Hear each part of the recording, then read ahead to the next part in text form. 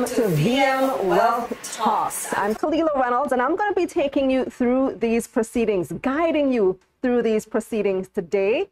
In this edition, we are talking about cryptocurrency, the evolution of investing. Now, this is a very sexy topic. A lot of people are interested in cryptocurrency right now. You may have heard about Bitcoin, Ethereum, Dogecoin, and so many other coins. Bitcoin now at like 50-something thousand US dollars for one coin, you know. Wow. So we're going to be hearing all about it from an esteemed panel of guests. So let me tell you who we have. Our speakers for this event are Darren McGregor, Assistant Manager of Research at VM Wealth. We have Marco Jefes, CEO and co-founder of Blockstation. Jay Waterman is CTO and Chief Enterprise Architect and co-founder of Blockstation as well. We have Cadil McNaught-Hermit, who's the Manager, Registrar and Depository Services at the Jamaica Stock Exchange. And we also have Everton McFarlane, Executive Director at the Financial Services Commission, the FSC. So welcome to all our speakers, and thank you for logging on. Thank you for joining us. Thank you for your interest in this topic. Now, to start us off, we'll have our first presenter, who's right here beside me, Darren McGregor. Hi, Darren. Hi, Kalila. How you doing? I'm all right, and you? I am quite well as well. So let's start off by just talking about what is cryptocurrency. All right, so cryptocurrency is a pretty broad topic.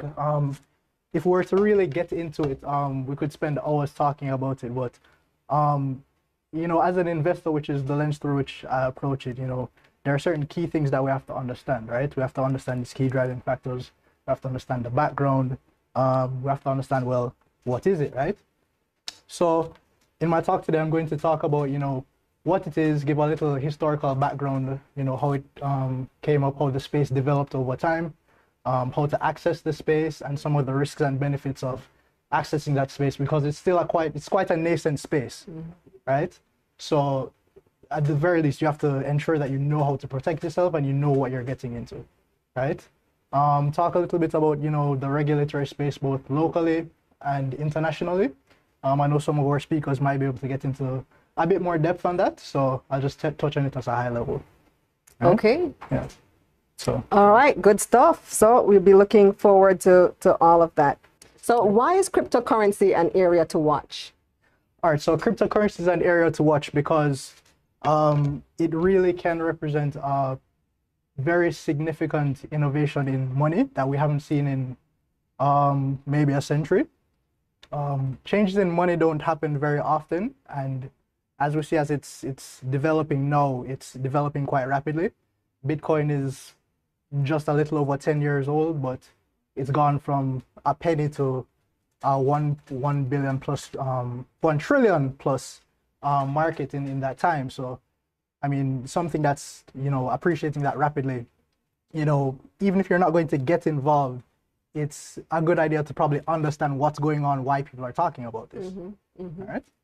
Yeah, so what's the difference between the different types of coins? Like, that kind of confuses people. Right. So, I mean, most coins are kind of along the same path of things. You have proof of work coins, coins which are, you know, they're reliant on what's called mining, right? So it relies heavily on a lot of computational power to verify transactions and secure the network. You have, to a lesser degree, because it's a newer concept, proof of stake, which it relies more on a process of, you know, putting up collateral to verify transactions. But most of the currencies are proof of work type. They're similar to Bitcoin.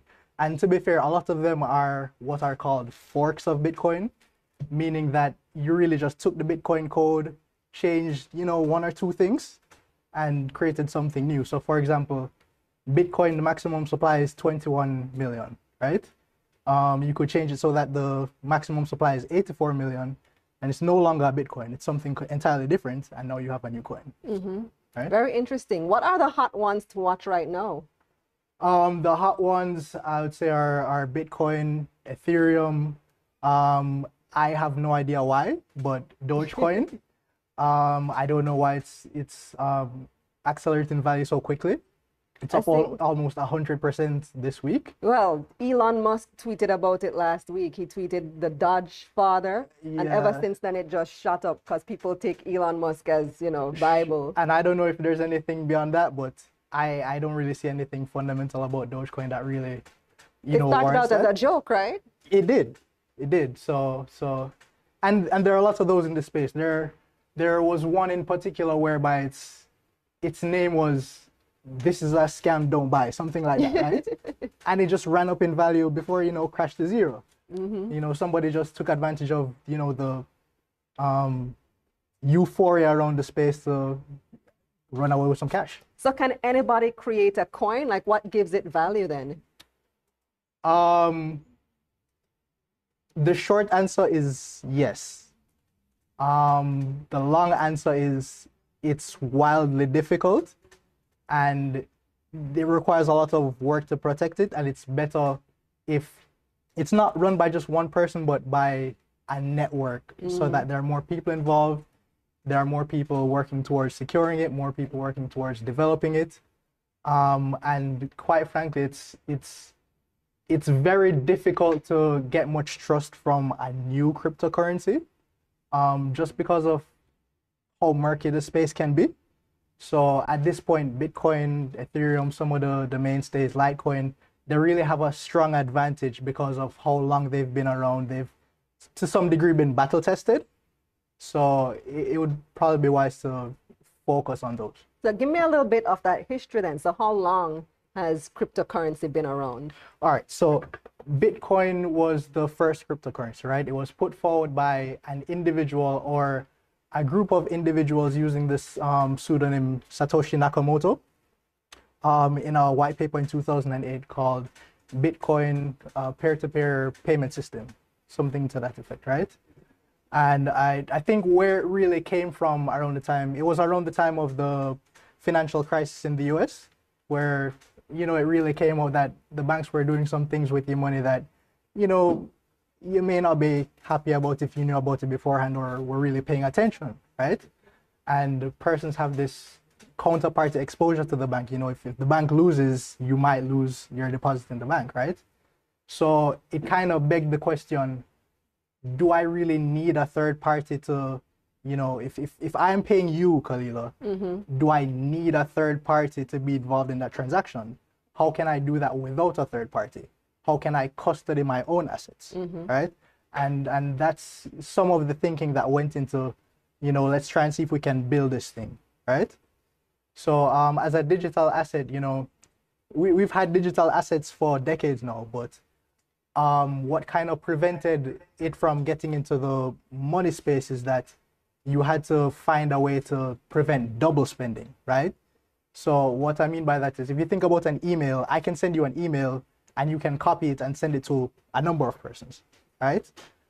But cryptocurrency has really solved that problem because each in this case, each Bitcoin, right? The transaction has to be verified by the network. It's cryptographically secured. Each Bitcoin is fungible. It's the same. Each Bitcoin, one Bitcoin is the same as another, right? But it cannot be copied just like that, right? There's a fixed supply. There's a fixed mechanism for which is being transferred, and you cannot transfer it outside of that protocol. Okay. So 2008 to 2021, Bitcoin has been around for about 13 years. Why is it that it just suddenly took off last year? That's an interesting question. I too sometimes wonder why, because, I mean, if you think about when it was at $300 and it went up to $5,000, right? That's a pretty meteoric rise, right? And I guess there was some attention that came out of that, but it's kind of weird. That was when? Huh? That was when? This would have been years ago. Yeah. And it's funny. It's not that long, because I remember in 2016, which is when I was first, my awareness was first really raised about Bitcoin. It was at $700. Right. 25 years ago. Right. So and the space is moving so fast. It's like if you watch a video a year or two ago about, you know, Bitcoin and stuff, they're talking about, you know, less than 10,000 prices, and now we're at 57,000, right? And I guess because it's rising at such a meteoric pace, there are all these people on Twitter who are talking about, oh, we're going to have, $100,000 parties in 2020 because we think Bitcoin is going to get to 100,000. And now it's really getting up there and look like it has the potential to get to that level, right? There's a lot of mainstream attention that it's getting right now. You have large banks that are looking at it. You have Morgan Stanley recently that announced that they're going to look at offering it to their high net worth clients, and that's been a space that's been quite against it for a while, and it's understandable because their business is one where risk is really important, and I guess after 2008, they're a bit more skittish in how they approach risk. Yeah, right. I think a lot of large banks, a lot of institutional investors aren't just looking at it, but are also invested in Bitcoin. Right. So we were talking about this on my YouTube show just yesterday, and one of the points that was raised is that 30% of Bitcoin is now owned by banks. Yes. Within the past year. Yes. So you think that is one of the reasons there's been so much confidence that in the past 12 months and the price has skyrocketed? It's hard to say if it's that because it's such a widely distributed network. Different groups, different persons have different reasons. It might be, for example, in the case of Dogecoin, they saw somebody they look up to tweet about it. Maybe somebody in their personal life, they saw something, they see that the banks are adopting it, and they're, there's that little word of mouth. It could be the pandemic too. The pandemic effect. And because it was created in 2008 during the recession. Right. And we're now in another recessionary period. Correct. So, and I guess there's also that, aspect of it that's kind of similar to gold where some people are using it as a hedge against the broader economic climate. So that could be something as well. Okay, well, thank you so much, Darren. Let's take a look at our next set of presenters. And let me introduce our next set of presenters. And they may be considered as seasoned in the field of cryptocurrency. They've done a great deal of work in building out infrastructure to facilitate this kind of trading. And they've made great inroads to supporting local agencies such as the Jamaica Stock Exchange in getting ready to facilitate cryptocurrency. I know a lot of people are waiting on just that very day. So let me tell you who we have next. Marco Heves and Jay Waterman of Blockstation will be our next speakers.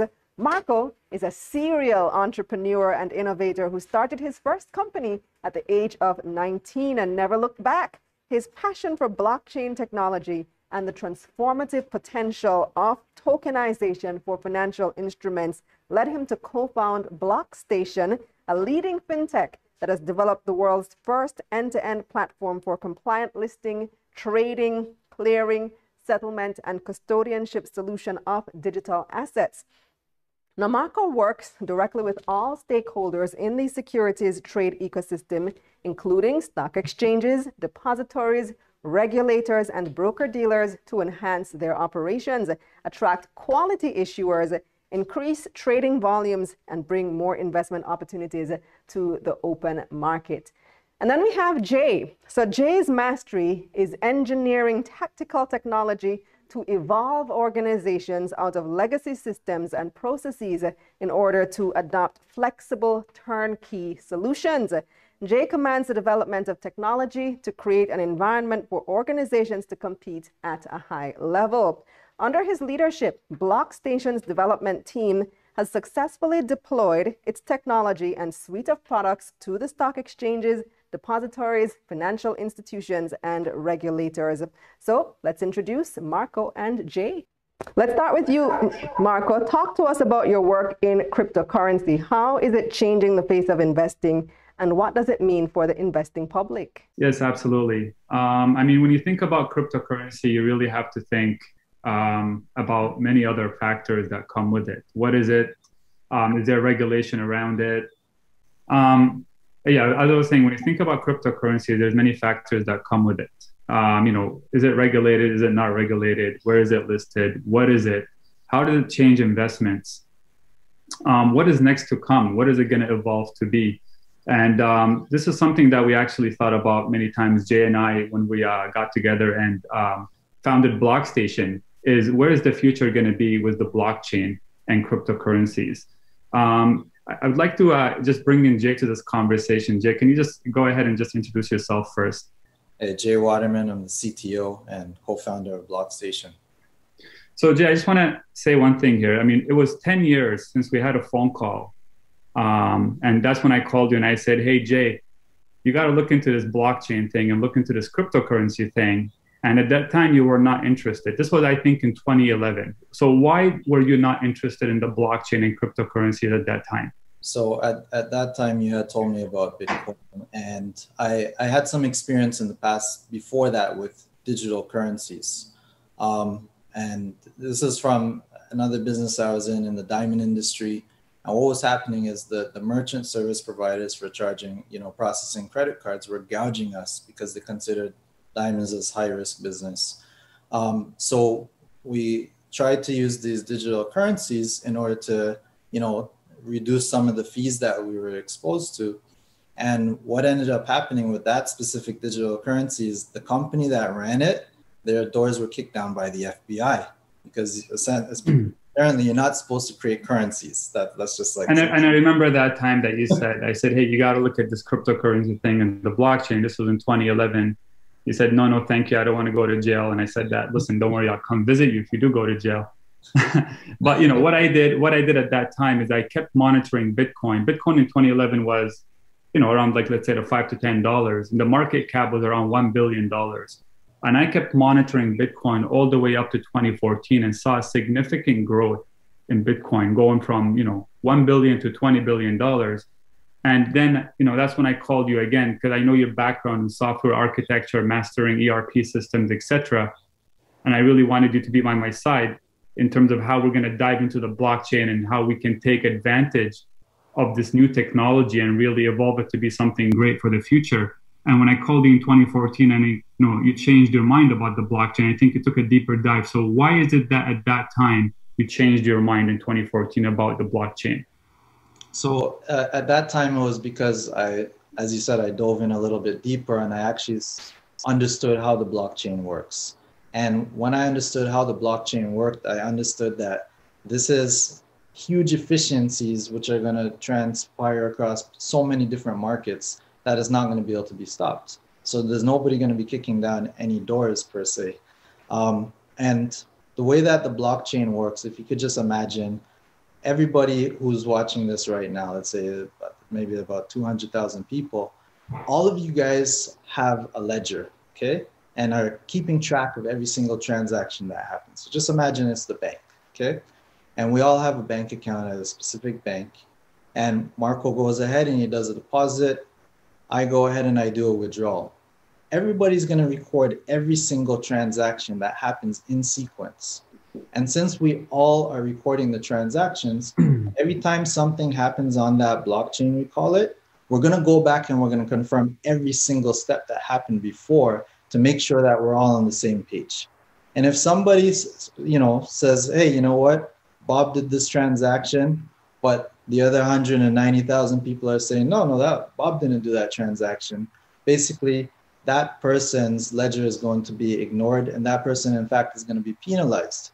And this is how the blockchain makes sure that the system is immutable, makes sure that the ledger is transparent, secure, and essentially, this is why every single central bank today, every stock exchange is trying to figure out how can they implement the blockchain in their business. That's right. And if you're looking at, let's talk a little bit about Bitcoin here, because Bitcoin, I call it the king of cryptocurrencies because it's the first digital asset that demonstrated how the blockchain can be utilized in terms of how you can transmit value from one party to another, how efficient it is, how fast it is, uncorruptible it is. And, when you think about all these different type of businesses that are involved in record-keeping mechanism, right? And not just using it for Bitcoin, but using it for real estate, using it for tokenizing other aspects of ownership to other different types. It could be art, could be music. Really, it's endless limits, right? To what you can do with the blockchain. So let's take a little bit push forward to ICOs. Let's talk a little bit about ICOs. If we're looking at 2017, we have the ICO boom, right? Everyone was looking about ICOs, talking about ICOs. There was like in 2017, I think 5.6 billion I would, yeah, my numbers are correct. 5.6 billion raised with ICOs in 2017. In 2018, around $7 billion raised via ICOs. What was it so special about ICOs that allowed these companies to raise capital so efficiently and so fast? All right. So first of all, ICO stands for Initial Coin Offering. And this became very popular back in 2016, 17, where people were taking the blockchain protocol and utilizing that technology to create their own coin. It's kind of like, I'm going to call it similar to creating a share of your company, right? And then the way they were raising capital is they were issuing these coins or these shares in return for Bitcoin. And the reason why it was so powerful is because they had a whole global market. So people from across the globe could efficiently and quickly participate in that, that capital raise very easily. So from whether they're in France or Africa or Jamaica or Canada, they could send $50 and participate in your offering, and it might cost them 50 cents. I'm gonna take that in contrast. For example, if I go to the bank, my personal bank, and I want to send a wire to the US, it's gonna cost me $100. So it cost me $100 to send $100. That immediately doesn't make sense. Yeah, so I'm out of it. So basically the efficiencies that the blockchain brings, and the ability to transfer that cryptocurrency or that Bitcoin is what, really drove and supported these ICOs. So we can say that, what ICOs really demonstrated is the power that the blockchain brings to these companies and how fast and efficient they can raise capital. This is something that was definitely extracted in that moment, but there was a problem. Let's talk about the pain points of these ICOs. First of all, they were not regulated, correct? Yeah, I mean, they were not regulated. It was the Wild West, right? Of course, regulation normally catches up over time, right? But what happened was, unfortunately, is a lot of these were scams, unfortunately. So these companies would do these ICOs, they would take everybody's money, and the people who bought these coins or bought into these ICOs were not really entitled to anything, right? And in contrast of what the JSE is doing with having a fully regulated marketplace where the same technology can be utilized to have the efficiencies and all the benefits of the blockchain, but without, the problematic aspects when it's the Wild West. That's right, because it wasn't just that the ICOs were not regulated, but the marketplaces that they were listing on, like these crypto exchanges at the time, also were not regulated. They did not have the right processes and procedures in place, not the right protocol. Some of them were being hacked, not protecting investors' money accordingly. There's no regulatory oversight, and that was a major, major problem. And this is, at least my view is why we saw in 2019, in terms of how ICOs were developing, it was only $500 million raised. There was this belief in the market to how ICOs operate. And at least myself, what I saw at the time is how security tokens have started to evolve. So companies starting to actually tokenize their securities and basically just, conduct all their business and, corporate actions through the blockchain. So you can say that a security token is pretty much almost like a cryptocurrency, but wrapped with the regulation of the security. Yeah, so back in 2014, 15, after we realized, what the power of this blockchain is, we also understood that this is going to be what the new securities are going to live on. Like we understood that. That's why we started building the ecosystem for that specific purpose. So, if a company wants to issue their securities and raise capital, they can do so by creating, I would call it a smart contract or a token or a coin on the stock exchange, and issue these in a compliant way, right? And raise the capital in a compliant way, utilizing all of that technology. Excellent. You know what? I want to actually take a step back a little bit, because I do remember, like when we founded Blockstation, we sat down, we said, hey, we're going to utilize this, cutting edge technology, the blockchain, and bring it forward to, capital markets. And I remember the pain points that we had. This is myself, also the founder of Blockstation, going, like, for example, raising capital was not a walk in the park. So if you're an issuer out there and you're listening to this, we understand the pain of raising capital when you're going through and you want to access the right investors. Is it the right investor? You got family and friends, you got angels and all that. And so what is it? What do you see that JDApp or the blockchain is? How is it going to facilitate this for issuers coming in? Yeah, so I mean, there's a number of difficulties. So I remember like when we first went to go do our first capital raise, we were trying to raise about $1 million, $5 million. It was $5 million at the time. And we wanted to go get the paperwork prepared from our lawyers, and the cost was in the range of $30,000 to $50,000 for the paperwork, plus. And they were asking us for all the information to create the paperwork, right? So one of the things that we did on the platform, we call it the SLAP, Smart Listing Accelerator Platform, and basically we have all the predefined clauses like ready for the issuers to utilize to create the disclosure, and it's dynamic. So when the issuer goes and fills out their application about their company, how many shares are issued and outstanding, and all the different information about their company and the capital they're raising, how it's going to be used, all this information dynamically is created into their disclosure, into their prospectus. And I don't know if you recall, like one time we were doing our disclosure documentation, it was taking some time. We did a small raise in between, right?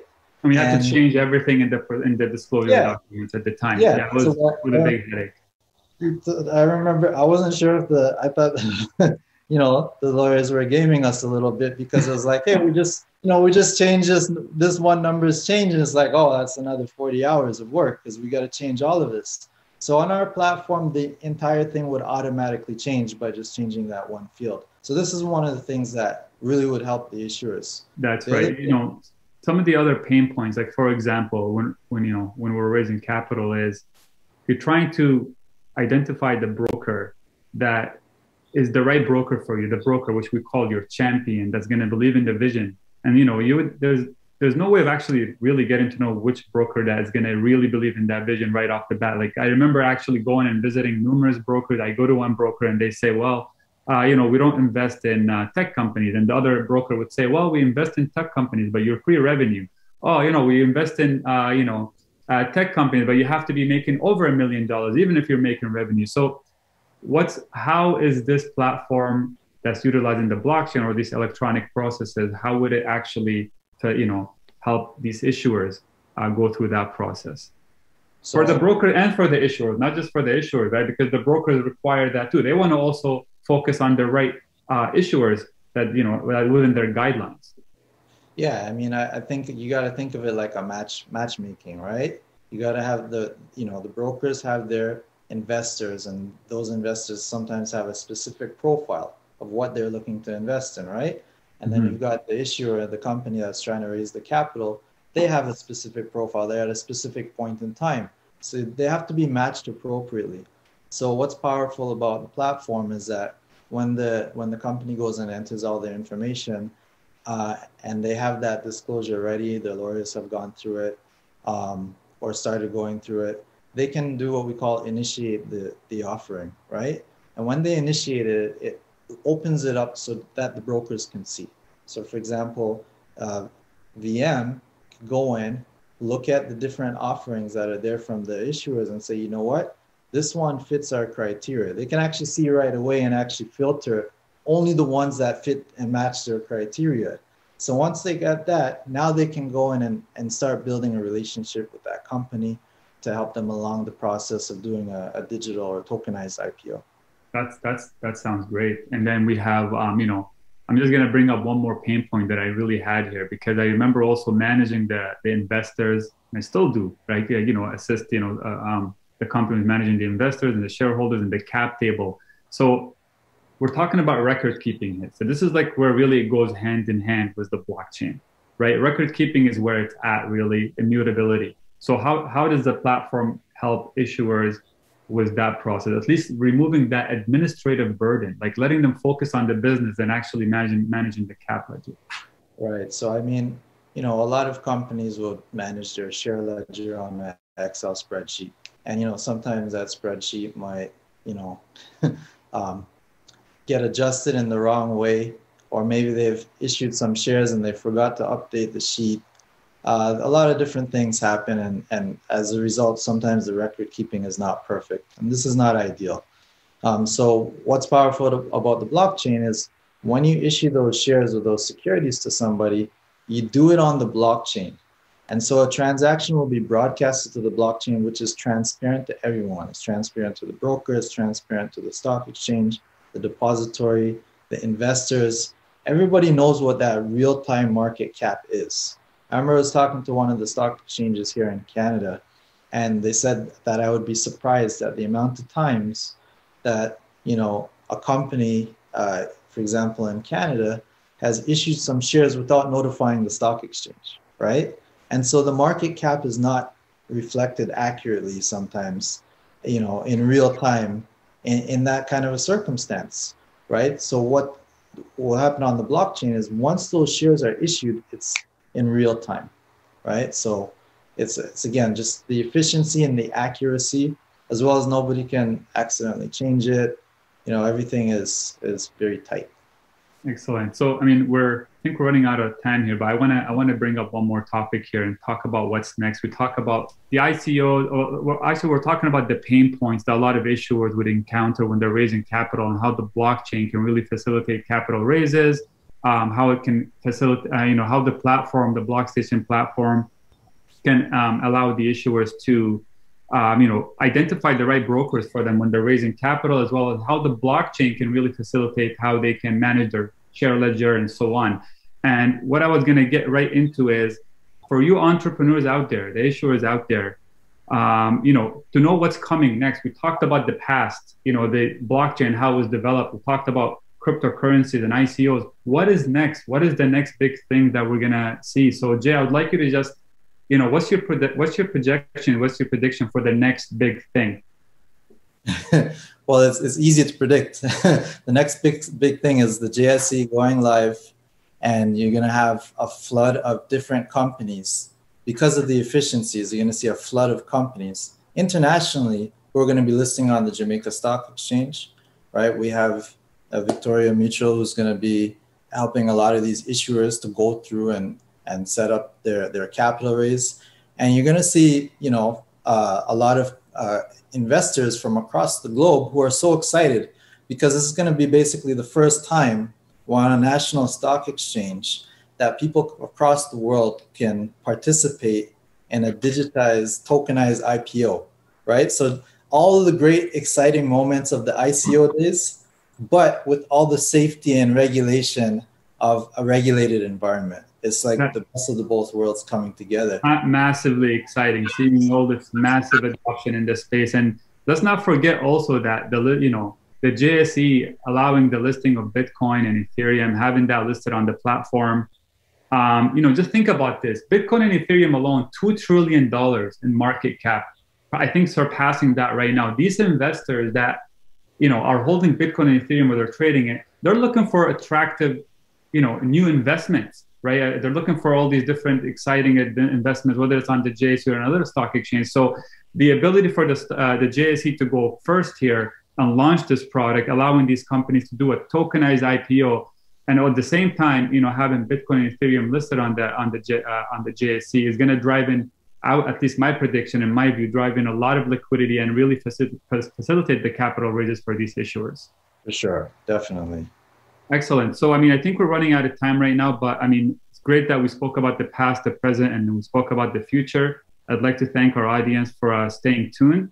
And I hope that this conversation between Jay and I, and our journey from the evolution of the blockchain all the way to what it is right now, has benefited you in so many ways. And if you want to understand more about the qualifications and how you would qualify to list on the JSE via, as a tokenized IPO, go to blockstation.com/STO, and you'll get actually all the criterias that would qualify you as an issuer to list on the JSE. Thank you so much for your time, and we're ready to take your questions right now.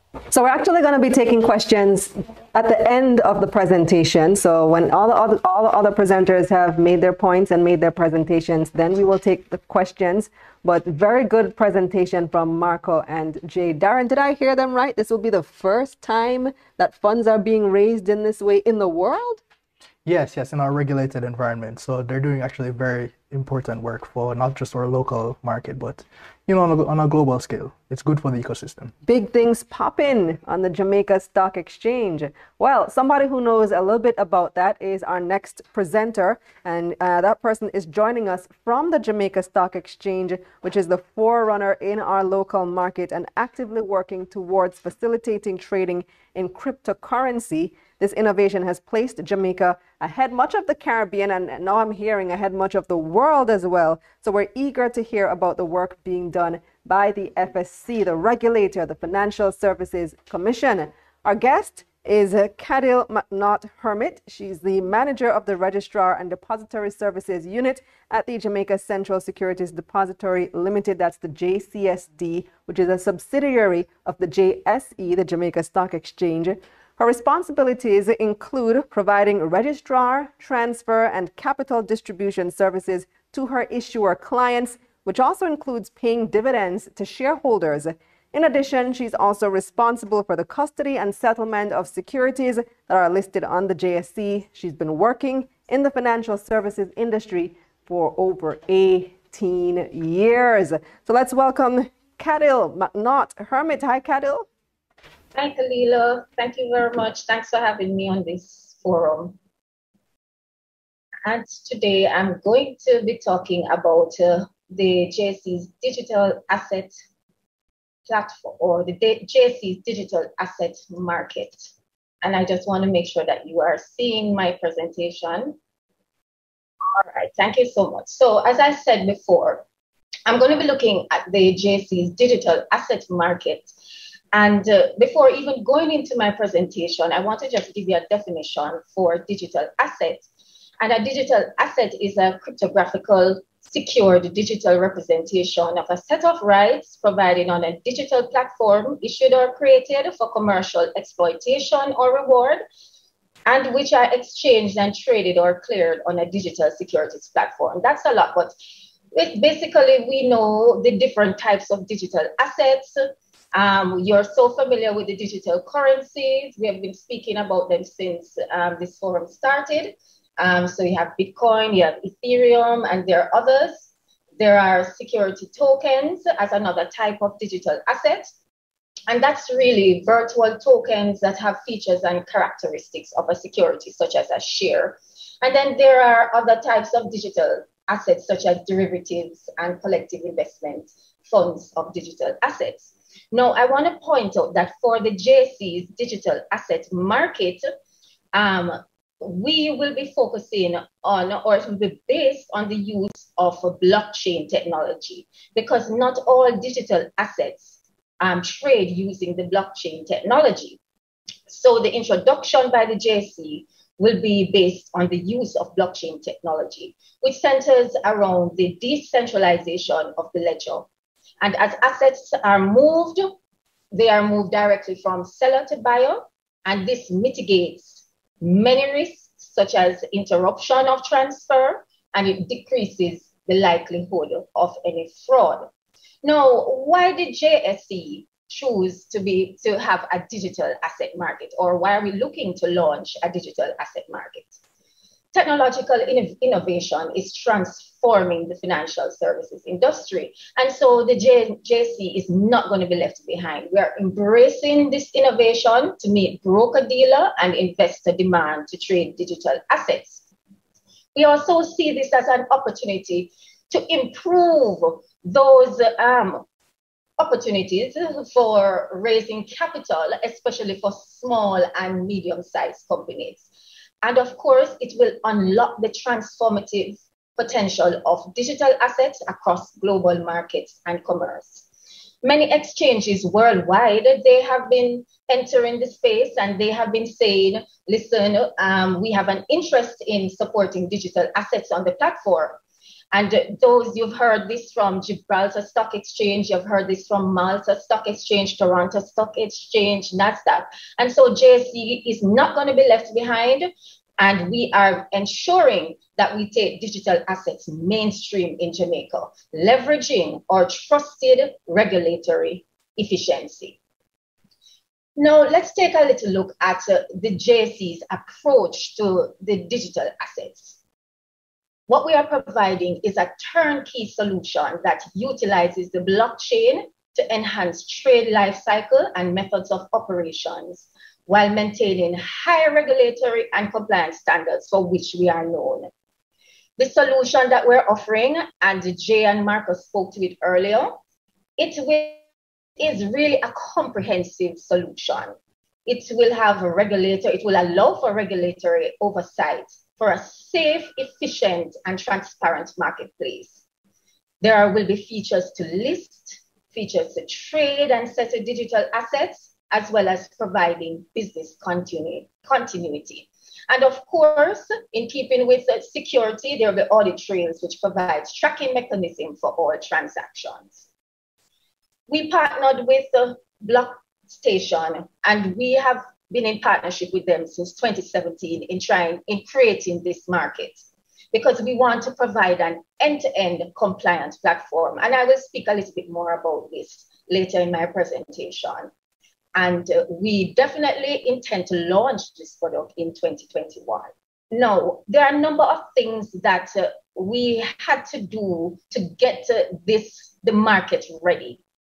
And we had to look at the environment for the use of the technology.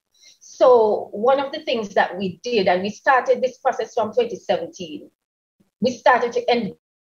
And in my next slide, I will go a little bit more in the stakeholders. But what we did, we created a steering committee, and the steering committee included brokers, regulators, and other stakeholders. And there were certain things that were key to success. And those included development of the rules, the JSE rules, and getting a no objection letter from the FSC. Our rules will really mimic the current JSE rules, because we are trading assets. So we have mimicked the JSE trading rules, and we have made decisions as it relates to settlement time frame. So one of the things that we'll be doing in our regular markets, we have a T+2 settlement cycle, but on the digital asset market, we'll be having a T+1 settlement cycle. We have amended current broker and participant procedures and agreements, and also the brokers will have to be registered with the FSC, because where with the other markets, the brokers, as long as they are a licensed financial service advisor or a licensed dealer, and they are a licensed member dealer as well, they are able to trade. But with the digital asset market, there is an additional layer where they have to be registered to trade on the digital asset market. Now, let's look at the stakeholders in a little bit more detail. So I just spoke to the member dealers who will have to be registered with the FSC to trade in digital assets. But there's also the Companies Office of Jamaica. And we know that when you are taking a security to market, you'll have to register those securities with the financial service, not financial service, sorry, Companies Office of Jamaica. So that will still be a requirement. It says securities and assets. So for all assets, you will have to register with the Companies Office of Jamaica. And then there's the Financial Services Commission. And the Financial Services Commission, again, you'll have to register the securities and get the necessary approvals. We have to have a settlement bank to facilitate the settlement of fiat. There will be issuers, of course, who will be issuing the securities. They will be raising capital, and Marco and Jay spoke to that in their presentations with the offering of digital assets. And of course, most importantly, we have the investors who will be investing in the digital asset market. And we have Blockstation. Now let's look a little bit on Blockstation. Why did we choose Blockstation? Of course, Blockstation is one of the few fintech companies that offers an end-to-end compliant platform which mimics the traditional trade cycle ecosystem. At the same time, they utilize the power of the blockchain. And remember, earlier in my presentation, I said that was very important for us. So they utilize the power of the blockchain to enhance operations while improving transparency, all within a regulatory framework. And that was key to us because, you know, we are key about transparency. We are key about just ensuring efficiency. And so that was very important to us. Now, Blockstation's digital asset platform supports the full role of all stakeholders, including the exchange, the depository, the brokers, the regulators, the issuers, and the investors. If we had chosen any other provider, then we would have needed to integrate many solutions so that we would be able to provide this kind of a product. And that would cause a continuity risk. If we were to have to integrate with, you know, all these different solutions, it could cause a number of risks. So there could be continuity risk. Of course, there's uncertainty of the responsible party when issues occur. There's an expense to it, and it may have implications for integration in terms of time and implementation. So choosing Blockstation, though these were very key for us in choosing Blockstation. We also looked at creating an environment for the use of the technology. So we looked at risk mitigation strategies, we looked at technology, and we looked at operations. I know that once people hear digital assets, they start thinking about security. So that was something that we looked at in great detail. And further in my presentation, I will take you through the security features that we have. Another key risk mitigation strategy was AML and KYC. We had to ensure that the same amount of visibility that the regulators have or regulator watchdogs have now, they will still have over the digital asset market platform and the market in general. So in creating this environment, we had to make sure that these two, RMOD and the FSC, were given full view of the market. We had to look at settlement risk mitigation. So we have implemented those strategies to ensure that there is little or to reduce any settlement risk that we might have. And of course, there's that opportunity for continuous review and continuous improvement. There were some challenges as well that we have to work through and have been working through and still have to. So we have to get full acceptance. We have to look at the measurements, evaluations. How do you value digital assets and the ratings on balance sheet? And of course, there's the issue of taxation. So I'm now going to go into the ecosystem for the digital asset market. Now, I said earlier that it's a end-to-end platform that Blockstation has provided, and we have adopted. So the JSC's digital asset market platform is really a full house.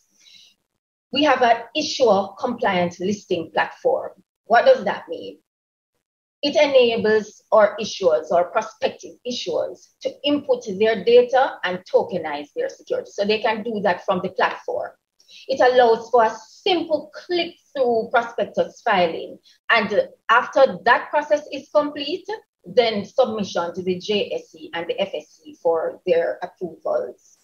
There's a stock exchange admin portal. And this is really a flexible user interface which the JSC will use to manage brokers and to monitor market activity. There's an order matching system. It allows the JSC and the brokers and their investors to process trades, receive live streaming quotes, and accurately reconcile their execution reports for timely settlement.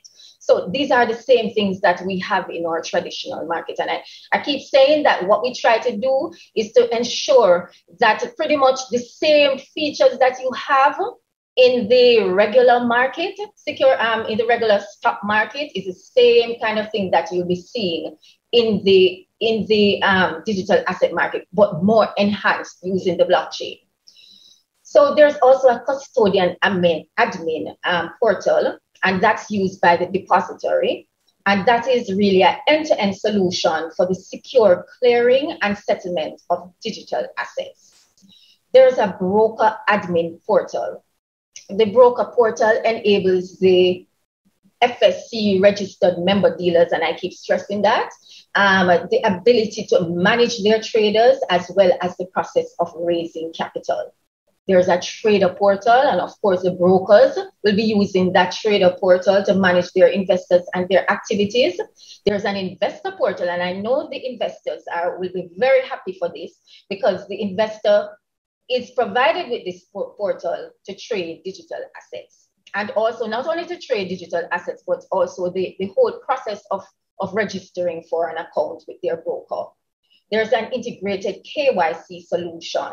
The platform enables the broker to conduct customer due diligence on their investors, as well as AML background checks. And I'm going to do a slide on that shortly. So let's look at a diagram of the ecosystem. What you'll see the investors who are buying and selling, and you see the broker dealer. So that doesn't change. The investor will still go through the broker dealer.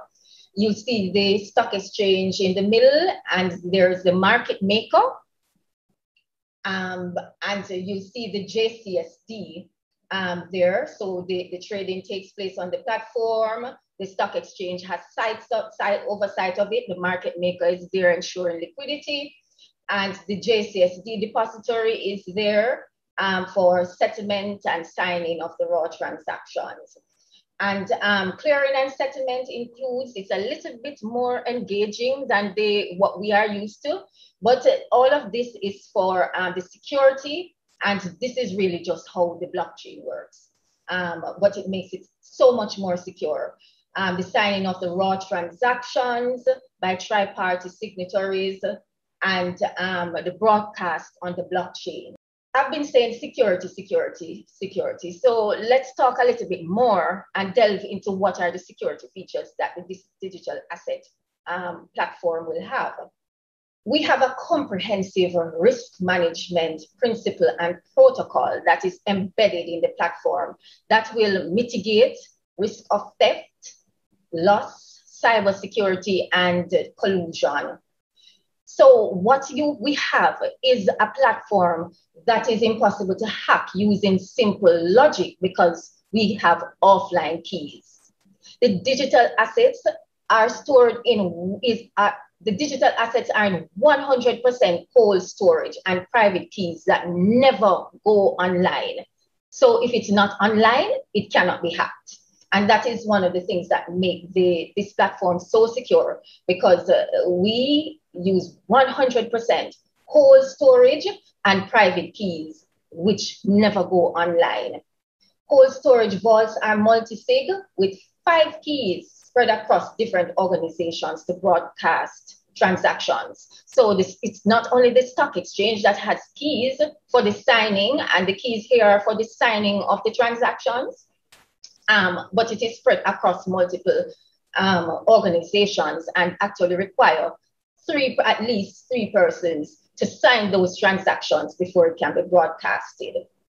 There are multiple layers of authentication and authorization, and we have 100% insurance on the digital asset vault.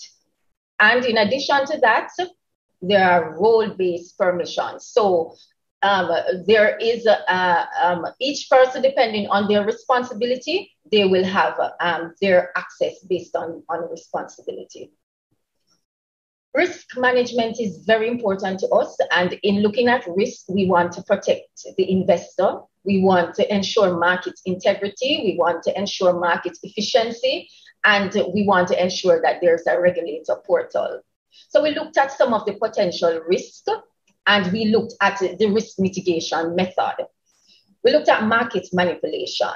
What do we have to prevent market manipulation? There is self-trade prevention. There's a self-trade prevention feature that automatically identifies trades that cross with themselves and cancel either the new order, old order, or both orders. Another risk, order sequencing. And these are risks as it relates to the trading of the securities. So what do we have to prevent order sequencing?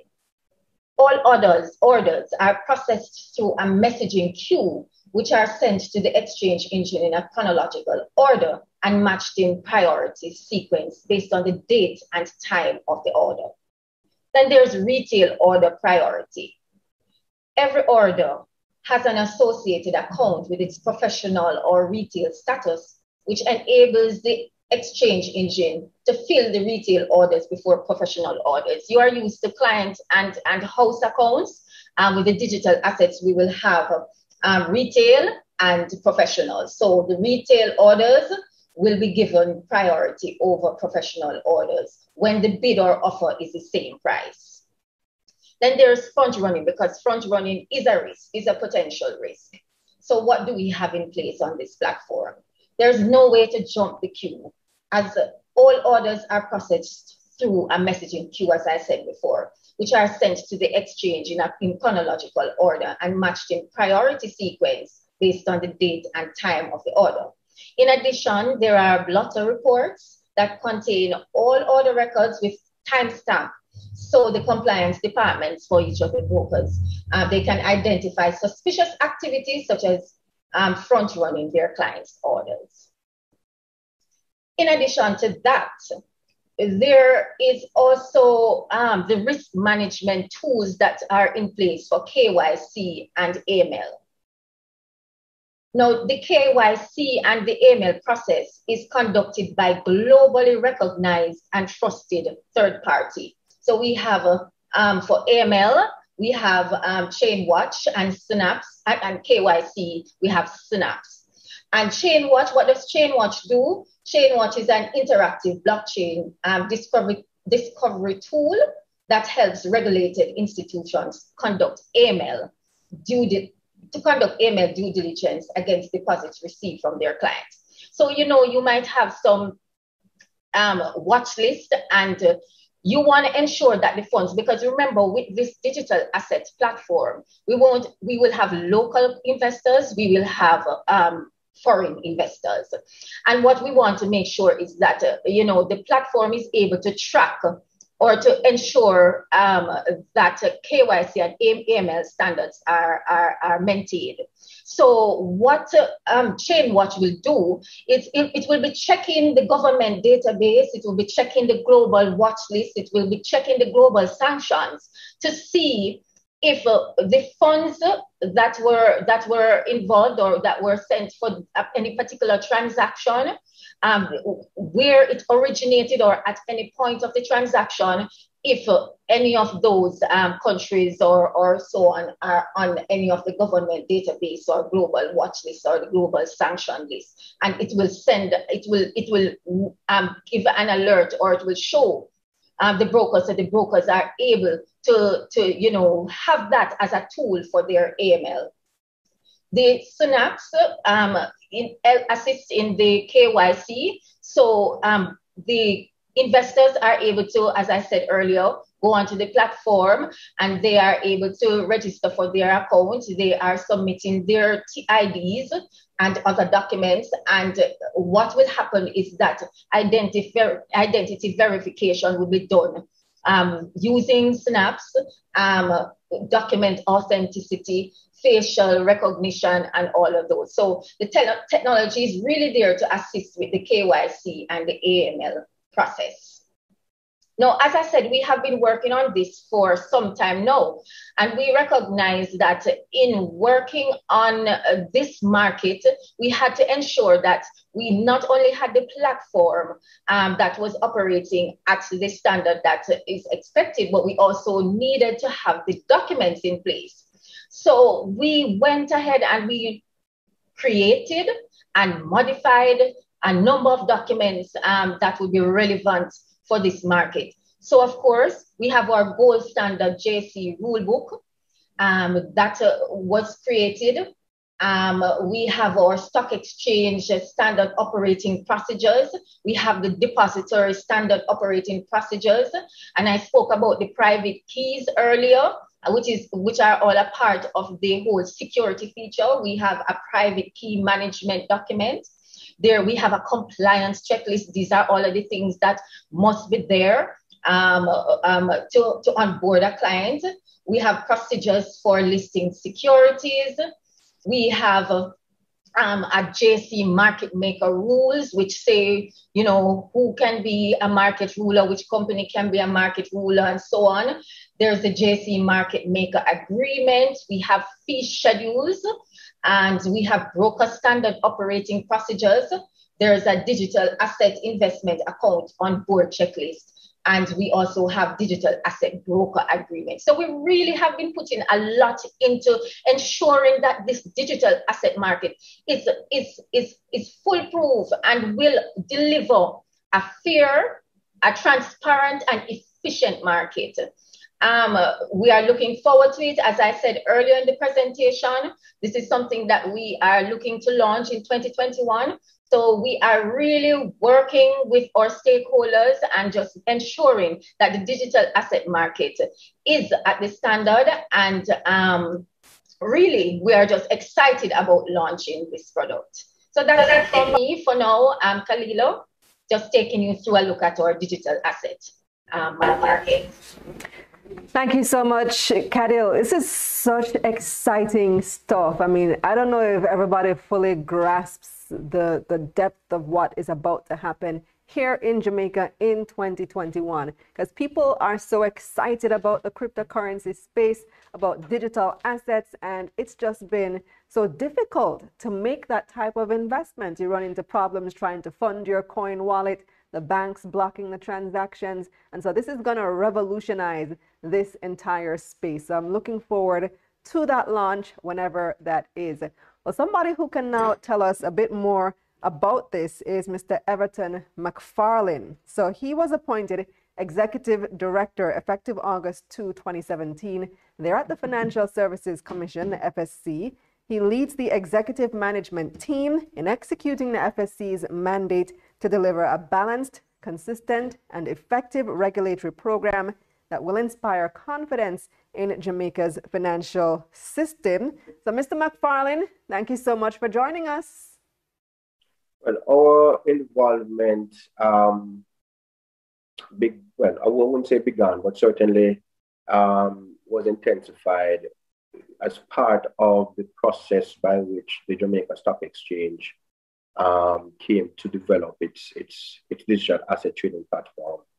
From early on in the game, the stock exchange engaged us as a partner in the process. We have had numerous interactions on this particular issue. We have had training sessions with Jamaica Stock Exchange. We have had meetings with Blockstation as the major service provider for the architecture. Taking us through the features of the platform, and in fact, sitting down and talking to us about what were the regulatory touch points that needed to be addressed as far as the architecture was concerned, and ensuring that those features were built in. As the platform, as the ecosystem was being built out, also the development of the stock exchange rules was something that the FSC was involved in. By virtue of our function as the regulator of the stock exchange, we are obligated to review the stock exchange rules and to offer our non-objection. And during that iterative process, I think we were able to establish a framework that combined, that allowed for the benefits of digital asset trading in terms of efficiency and security to come to fore, whilst at the same point in time satisfying certain regulatory concerns we had as it related to satisfying certain AML considerations in terms of knowing your client and being able to ensure that the brokers understood an obligation that they had to properly assessing suitability of investing in cryptocurrencies, in virtual assets. as a means for investors, but not necessarily for all investors. And the process by which those obligations were going to be met was something that we had also discussed. So we have tried to support the market development in a prudent way. We have published an advisory with some regulatory requirements that essentially speaks to requirements that brokers and other participants should be adhering to if the FSC is to give its non-objection to the registration of a security to be traded as a digital asset on the JSE platform. As well, too, we have to be satisfied that the requirements of the JSE rules are being adhered to. The rules are binding on participants as long as they remain participants. And so that's an important compliant tool for us. Looking ahead, so far we have taken a kind of incremental approach where we are focusing on giving mainly on trading across a recognized exchange that has satisfied certain features as it relates to compliance, risk management, security, AML, compliance, and so on. However, virtual assets are not only, the universe of how these can be traded. We recognize has to be broader. And so we are in the process of thinking about a broader set of regulations that will guide this. And certainly over the next several months, we are hopefully we can be engaging the public, engaging our stakeholders more directly in the consultation around these regulations. And I guess for now, that's all I have to say. Some of these matters are addressed in the presentation that I have. And so I'm just pleased to be able to have this opportunity to share with you and your guests. So just very quickly, as previous presenters have noted, by way of background, financial technology has really brought about a paradigm shift in the way that investment takes place. And whilst investors have been acquainted with various means of electronic payments, bank transfers, credit and debit cards, e-money, crypto asset investment is emerging as kind of a one-of-a-kind addition to the entire digital transaction experience, primarily because of the way that it combines efficiency with security as well as global access. And according to Statista.com, the cumulative market capitalization of crypto assets trading grew approximately 300% in 2020 to something over 758 billion US. So that's evidence that globally there are increasing number of persons who are taking advantage of opportunities to invest and trade in crypto assets, and brokers and trading platforms around the world are entering this arena to take advantage of the opportunities that exist and to ensure that there is a more structured environment that can facilitate persons who are interested in buying and selling crypto assets and tokens. However, there are at least two fundamental impediments to stock exchanges worldwide.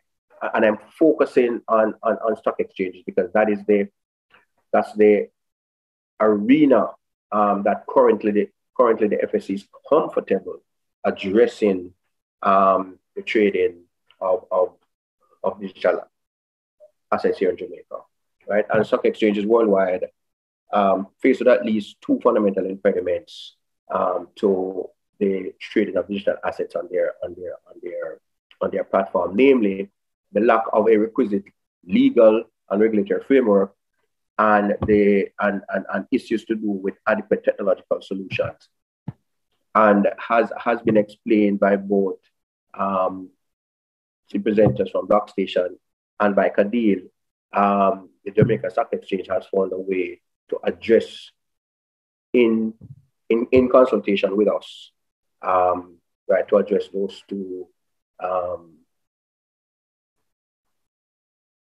issues. But in addition to those two obstacles, there are a couple other things I want to bring to the attention of investors in general.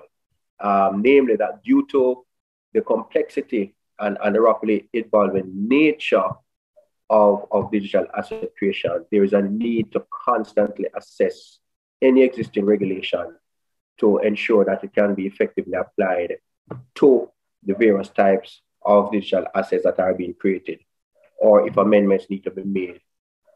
And secondly, that by the nature of the beast, various classifications of virtual assets are sometimes difficult to understand for the average investor, and and this contributes to issues of complexity and fragmentation of markets across jurisdiction.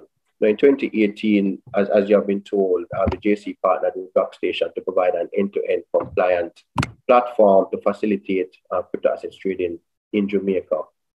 And that platform supports the full role of all stakeholders, including the exchange, depository, brokers, regulators, issuers, and investors. Just focusing a little bit on the FSC requirements. Trading in securities can only occur across a platform that is operated by a recognized stock exchange as defined in the Securities Act. And the JC is one such recognized exchange. And pursuant to Section 26 of the Securities Act, we require that each issuer of securities, including digital assets, will be required to register that security with the Financial Services Commission before being offered to the public. Now, the details of those registration requirements have been elaborated in an advisory that was published in December 2019 and can be found on our website. Among other things, the advisory gives guidance on the definition of digital assets and outlines certain requirements for key stakeholders, including securities dealers and market makers. With regards to securities dealers, and I'm moving fairly quickly because I want to allow for as much time as possible for questions. With regards to securities dealers, dealers who intend to offer digital assets or digital currencies on behalf of their clients are required to receive approval from the FSC prior to engaging in this activity. And in order to do so, they have to submit a particular registration form that's outlined as part of the advisory. And most importantly, they have to prepare an information circular that provides information on the particular currency, coin, or asset that it intends to register with the FSC. And the advisory gives certain features of the asset that needs to be explained to investors as part of that circular, so that investors can understand the origin of the asset, as well as how the asset's integrity is intended to be maintained. As part of our mandate to protect investors and to ensure that market integrity is maintained, in order for us to give our approval to securities dealers with regards to the issuance of a digital asset, there are certain things that we require that dealer to provide, including risk management and compliance policies that address specifically digital asset and currency trading. How is the dealer going to ensure that it has processes and systems in place to deal with risk management and ensure compliance? Most importantly, the dealer must demonstrate enhanced AML and CFT procedures and controls. And there must be policies in place that indicate how periodic surveillance and reporting of trading activities are to take place, and dealers must maintain a segregated account to hold client funds who participate in digital asset trading.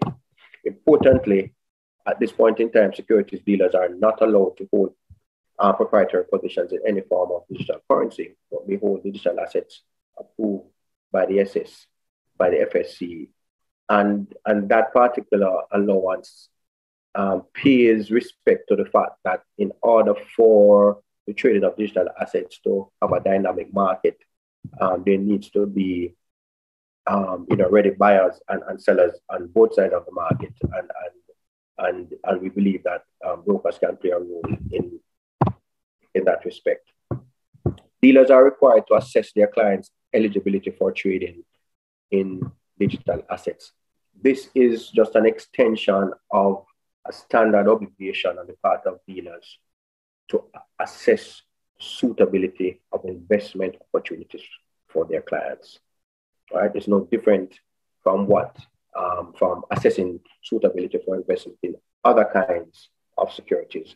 But based on the nature of digital assets, the newness, the volatility of those markets, I think there's a particularly strong obligation on the part of dealers to ensure that their clients have the capacity and the understanding to take the risks involved in investing in digital assets.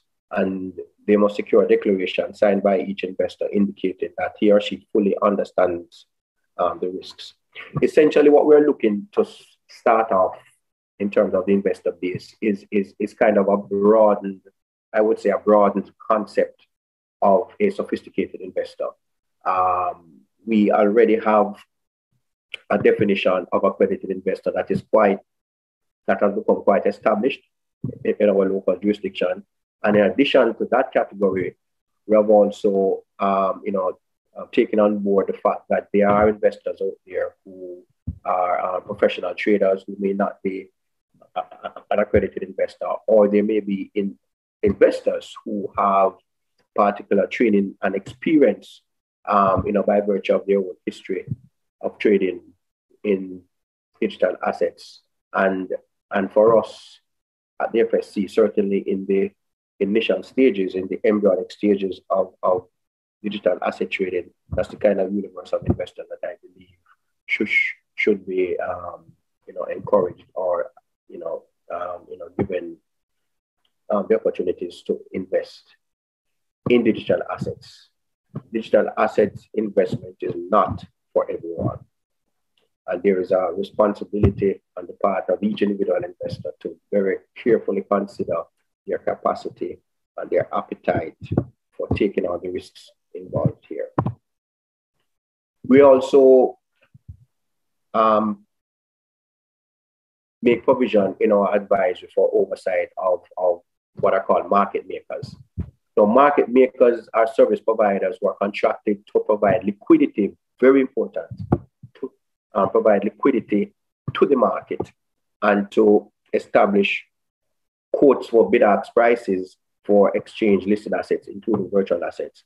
And by doing so, they reveal prices that they are willing to buy or sell at, and this facilitates price discovery and liquid trading so that investors in digital assets can be assured that, if they want to sell at a particular point in time, that sale can occur without a significant impact on the price at which it is being sold. And similarly, if they want to buy, they are not faced with significant volatility in prices simply by virtue of their own transaction, because there's sufficient liquidity in the market and there's a market maker standing by on both sides of that transaction. Market makers are required to register with the FSC by submitting the following: an executed Jamaica Stock Exchange market maker application and the required documents that are to make that process valid, a copy of the executed Jamaica Stock Exchange market maker agreement, and confirmation approval by the Jamaica Stock Exchange. We also require market makers to have letters of good standing from a home regulator if the home regulator is not the FSC. And of course, the FSC will conduct fit and proper assessments of owners, directors, and senior officers of the market makers in line with general regulatory responsibilities. And of course, security dealers are required to submit various reports to the FSC in terms of us understanding what has happened during the onboarding process, as well as certain aspects of the trading activities, not of individual clients, but of the portfolio. Finally, I just want to point out that that the framework that we have established by virtue of the 2019 advice was not the be-all and end-all. We may and we intend to issue and publish additional legislative changes which shall be binding on digital asset service providers. And these changes will have additional requirements or may have additional requirements and conditions, and may further clarify requirements for any segment of the market. I just want to close by just reiterating that it is incumbent on financial institutions and on dealers to equip their client advisors with the proper training in relation to crypto assets, so that those advisors can provide the necessary guidance to the investors. And finally, I just want to emphasize that virtual assets, like any other security, confidence, I should say, in virtual assets, like any other security, is underpinned, amongst other things, by regulatory clarity and the robustness of the systems that are in place to govern the trading of that security that ensures safety and security. And I believe that the work that has been done by the Jamaica Stock Exchange over the last 3 years, in consultation and discussion with a wide range of stakeholders, the dealer community, with service providers such as Blockstation, and with the regulator such as the FSC, has achieved a combination of safety and security. And as a result, there is no investment, there is no investment or a system that is ever, 100% safe from operational risks. But certainly, I believe the ecosystem in place by the JSE is as strong as any other around the world. It's world class. And with that, I just want to say thank you, and look forward to your questions. Everton, so I know that we've given you a whole lot of information here today, and I know that you are ready to ask your questions. So let me just set the stage for that. Let me lay out sort of the ground rules for how you can ask your questions. And our team, of course, is ready to answer those questions. Just place them in the chat and indicate if you have a particular presenter that you would like to answer that question. Now, if we cannot cover your question in this session, we will note and respond via email or via our social channels. So what you should do is ensure that your contact is available to us. So you can send via DM, or you can also email, and the team will respond. So our first question actually goes out to you, Everton McFarlane. I think you would be the appropriate person to answer this one. Will cryptocurrency gains be taxed at the same rate as capital gains? Do you know? Yeah, sorry. Yes, I wouldn't be the appropriate authority to address that question. But by virtue, whatever tax framework that governs trading on the stock exchange currently, I believe will apply to trading in cryptocurrency, unless there is a specific change in the tax legislative framework that looks specifically at virtual assets. That's the best answer that I can do. I'm not aware of any specific, of any special tax regime for crypto assets versus other forms of assets traded on the Jamaica Stock Exchange.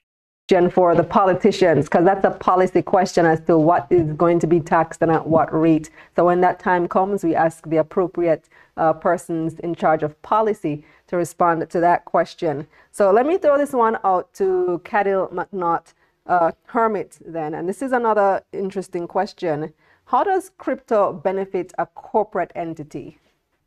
How does cryptocurrency benefit a corporate entity? In terms of, it would be based on the trading of the cryptocurrency, or the benefits that come with the trading of the cryptocurrency. Because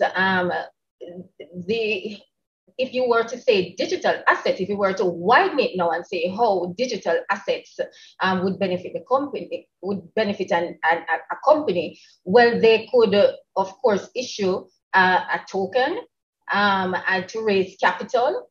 So that would be the way that a company would benefit. If they want to raise capital, they can issue a token, a digital asset, backed by a security to raise capital. But in terms of the digital currency now, the benefits that you derive would basically be from whatever benefits you get from trading it. To add something to that, Darren? I can. So I agree with what she says as far as the benefits from, the ease of raising capital and all of that. That's definitely something that can be revolutionary for our market. As it relates to a direct investment, how a company can benefit. So this is not really something that, is going to be a part of the run-of-the-mill liquidity operation of most companies, even companies that are involved in investment. I would say that for a company involved in investment, if you have what's called a surplus portfolio, this might be something that, you can look at for that side of your portfolio, something that, a portion of your portfolio that you're looking at things like venture capital investment, higher risk type of investments, because again, this is still a fairly early stage development. It's a high risk in investment. So it wouldn't be something that I would recommend as part of the run-of-the-mill investments at that level. Mm-hmm. Yeah. Let me bring Jay and Marco back in. Kind of an easy question, or maybe not so easy. I don't know, it depends on where you are. So from here in Jamaica, I don't know. Can you purchase goods and services with cryptocurrency? Either one of you can take that. Sure. So can you purchase goods and services with cryptocurrencies? Are you referring well, there's many e-commerces right now that actually offer payment methods through Bitcoin and Ethereum. If you just, just follow up with what's happening with PayPal, they actually just embedded, allowing their users to pay with Bitcoin and Ethereum. There's many organizations out there that are starting to allow Bitcoin and Ethereum to be as a payment method to basically provide their services with. So yes, you could purchase goods and services with cryptocurrencies like Bitcoin and Ethereum, and some other ones that are, adopted by these companies. I think also that Tesla recently actually is accepting cryptocurrency as payment for if you want to buy a Tesla. And also, I'll just like to add to what Cadil was saying in terms of another benefit for a company raising capital. One of the benefits of how cryptocurrency can actually benefit the company is when you're raising capital, you have a wider net of investors that you can actually reach. So I want you just to consider in Jamaica, imagine there's somebody in France or in Africa who wanted to, invest $100 in your company while you're doing your capital raise. If they were going to send over cash, it's going to cost them maybe $100 to send $100, which takes them out of the equation. But when you're dealing with something like Bitcoin, they could send $100 worth of Bitcoin. That's going to cost them, pennies. And now suddenly you've just opened up your offering to so many more people to participate. There are talks within the Jamaican banking sector about accepting crypto as legal tender in Jamaica? As far as I'm aware, the bank has not sanctioned the cryptocurrency in Jamaica. I think you're breaking up a little bit. Cadil, are you able to offer any insight on that? Are there talks about accepting cryptocurrency as legal tender? I would want to address that question certainly with my colleagues at the bank. rather than trying to speak on their behalf. I don't think it would be appropriate for me to kind of pronounce on that. Okay. Fair enough. Fair enough. All right, so the questions are coming in fast and furious. We have a lot of questions for you guys. Can or will this currency be used like a debit card? I think maybe you want to jump in on that one, Darren? Like, how is it different from using a debit card? So there are companies working on offering services like that. I don't think we're really at the point where that can really go live mainstream just yet. There are probably some technical hurdles, but it's something that I've seen in the works. Okay. No, Jay, how about you? Can you offer some insight on that? So some people have asked me, how is it different than making an electronic transfer online as opposed to using cryptocurrency? What's the difference? Jay, can you take that one? So how is using cryptocurrency to execute a transaction different from doing a funds transfer online, or say using your debit card, which is also an electronic transaction? Are you talking about to participate in an offering, for example, on the Jamaica Stock Exchange? Using cryptocurrency to buy goods and services, how is that different from me using my debit card? Okay, great question. So basically what would happen is you would have to do a transfer from your cryptocurrency account. So let's say, for example, you opened up a trading account at VM and you had some cryptocurrency inside of there. And then there was a vendor who accepted, let's say, Bitcoin as a payment method. What you could do is you could process a withdrawal transaction. You would get a specific address from the vendor. They would give you an address specifically for you. And you would go to VM and you would put that inside of the user interface in the platform, and you would request them to do a withdrawal, okay?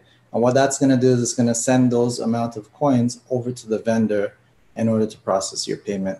So the process is a little bit different.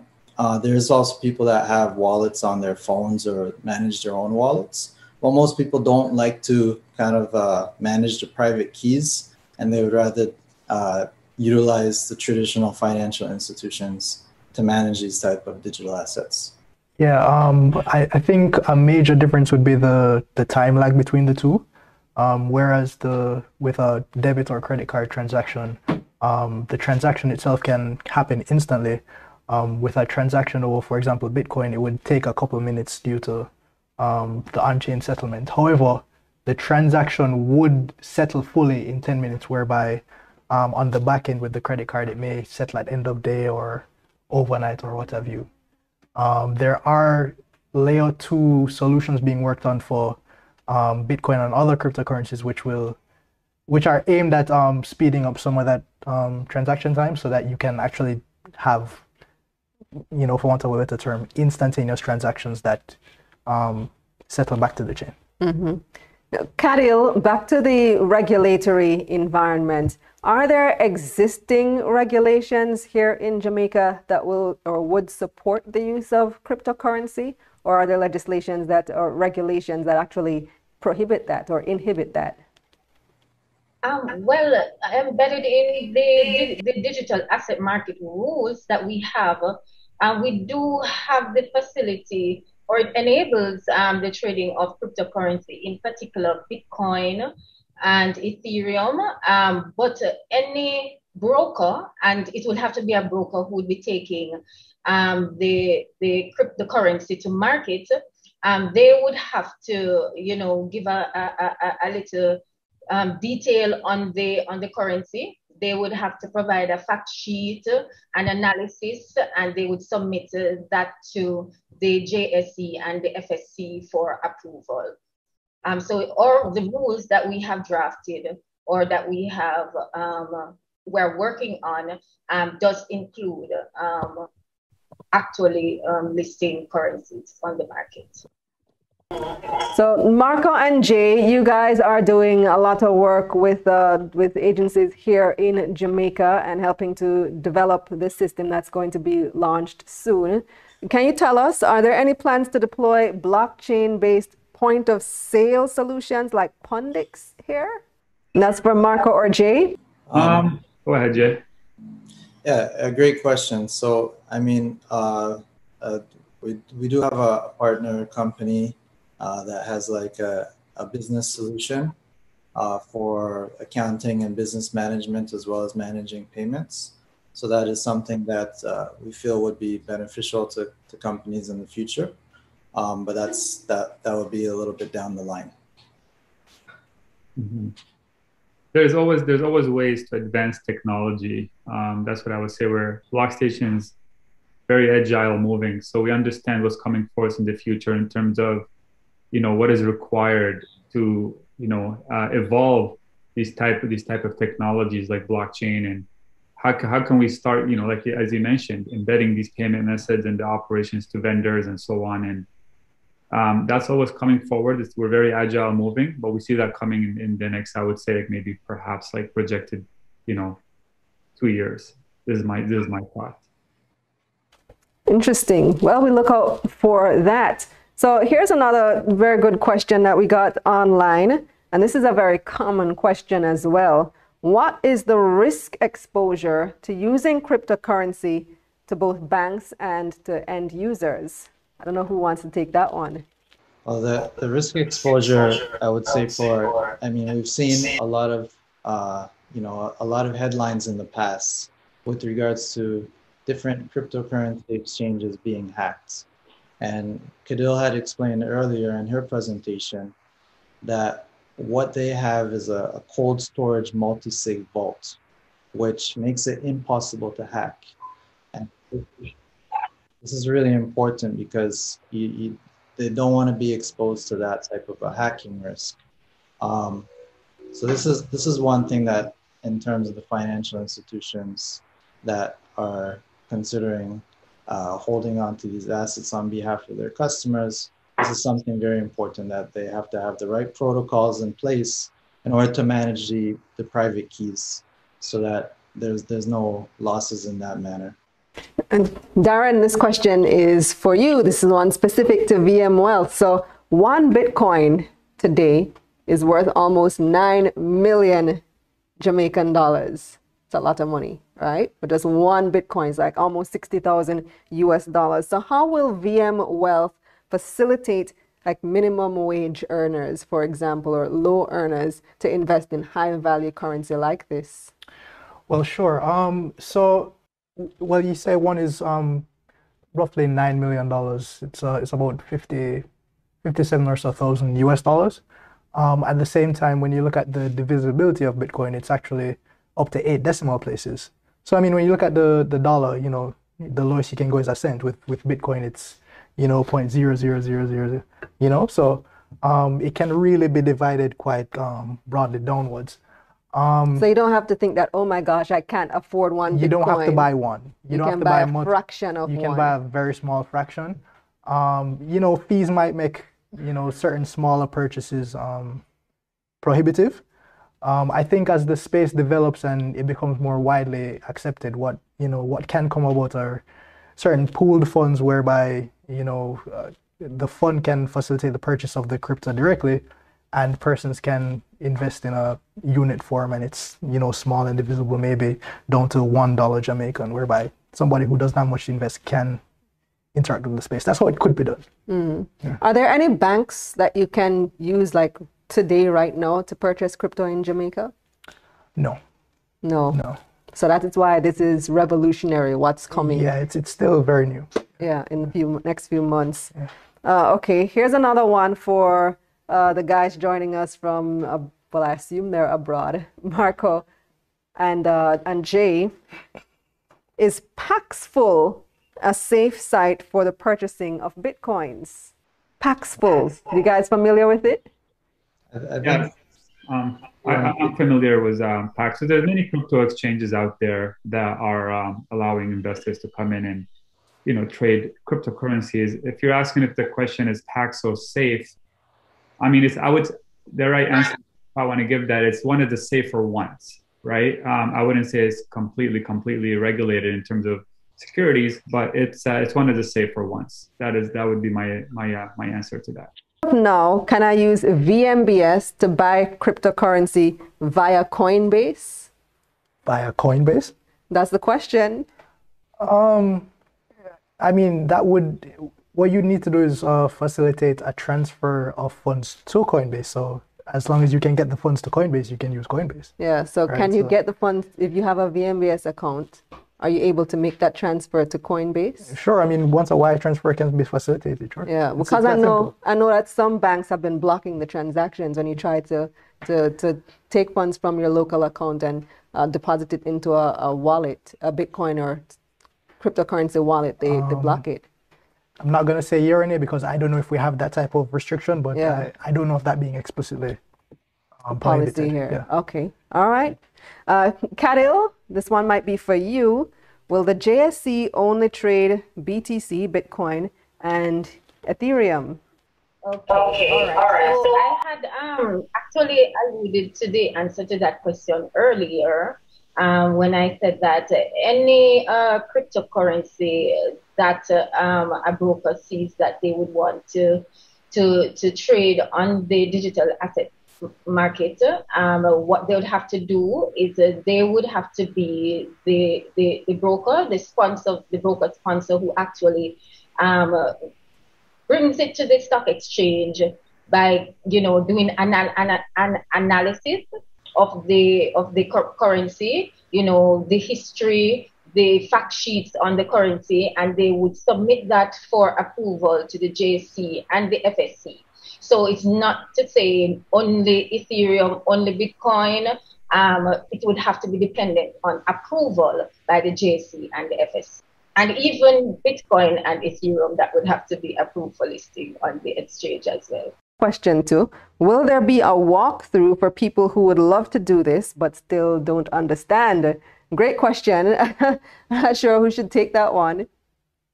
Well, I can, since I'm on the floor, I can tell you what the stock exchange has been doing. And we started some investor education, I believe, before COVID.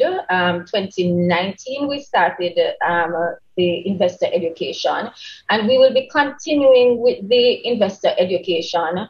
Blockstation has been partnering with us even in that investor education series.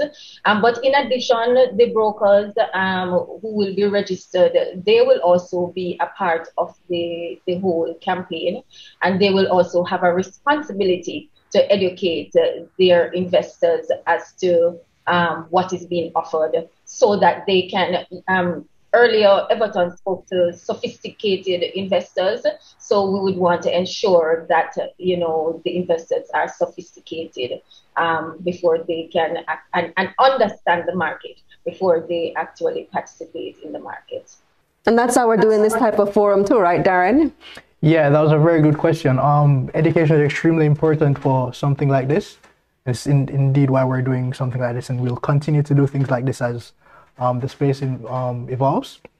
And as she rightfully said, as service providers, we do have part of our responsibility is to provide that education to our clients. So on a more one-on-one basis, that's something that we will seek to do as well. Okay. I don't remember who alluded to this. It might have been Kadil. Somebody's asking, do you mind saying who this accredited dealer is in Jamaica? All right, so what I was referring to is the fact that any dealer who is going to be trading digital assets will have to be registered. That is a process that there isn't a registered dealer as yet, but I know that there are dealers who are engaging in the process so that at the time we are ready for the launch of the market, we will have registered dealers, member dealers. Crypto asset, could you confirm if I am the ultimate custodian asset, meaning it goes in my independent wallet? Jay, can you take that one? Yeah, definitely. So when you buy any kind of digital assets on the JSC, you're doing so through your broker dealer. So for example, you would open up an account with VM Wealth, and you would, for example, deposit your cash there. And then you would have your cash available on the marketplace to buy any of the digital currencies. The broker and the depository have basically custody of the digital assets, which are registered in the ultimate beneficiary's name, which is the investor. So the investor doesn't have to deal in any of the private keys or anything like that. You can rest assured that the JCSD, depository, and VM Wealth, who are the key holders, have very rigid, secure protocols in place, which allows them to also make sure that your digital assets are 100% insured, right? So we know exactly where the digital assets are. They are with the custodian. Another question to address to nobody in particular, but perhaps Darren, I guess, as with VM being the first that's going to be offering this type of service, will we plant any crypto ATM in Jamaica soon? ATM? Mm-hmm. Not to my knowledge. I mean, I guess it depends on how the space develops. They're available in other countries, so it's a wait and see at this point. Okay, so another one for you, Darren. So how do I go about buying Bitcoin through VMBS? It's not available yet, right? But when it does become available, how do I do it? So I guess there are some final points that are still yet to be worked out. But once you're signed up as a client and you have the requisite approvals, the platform will be accessible in a form that will probably be quite user-friendly. So once that access is there, and you can always lean on your advisor to ask to guide you. To guide you to do some hand holding, because I mean it's a new thing, so yeah. But yeah, it will be pretty straightforward at that point. Boy, this question looks like this is for an economist, but let's see if anybody who's with us can take it. Kadil, I'll throw it out to you. I don't know if you can answer it. Here's the question: what is the projected impact of this digital currency to Jamaica's inflation rate? Well, I really would want Darren maybe to assist me there, since that's his line. Yeah, so that's a great question, but there's not really a one-to-one relationship. It really depends on the long-term flow of funds between here and overseas, and how it works in that way. I don't think there will be a direct impact from crypto itself in that way. I think there will be positives and negatives that have to be weighed. So for example, with this platform, companies will be able to raise money from a global standpoint. That might be a net benefit to the currency. Additionally, persons will be able to purchase cryptocurrency. Some of these purchases will be to overseas entities on a net basis. So, there will be some in and out on that basis. So it's very difficult to say how on a net basis it will impact the country. Yes, well, it has definitely been a really exciting and very engaging conversation. We hope to have a lot more like this, because obviously, based on the questions alone, there's so much more education that's needed in this space. We need to continue this conversation another time. So Darren, just give us a summary now of VMwell's role in the space. Right, so... Any last words of advice to us? Sure. Our role in the space at this point is from an educational perspective. And we hope to continue to educate our clients. And once things get up and running with the JSC,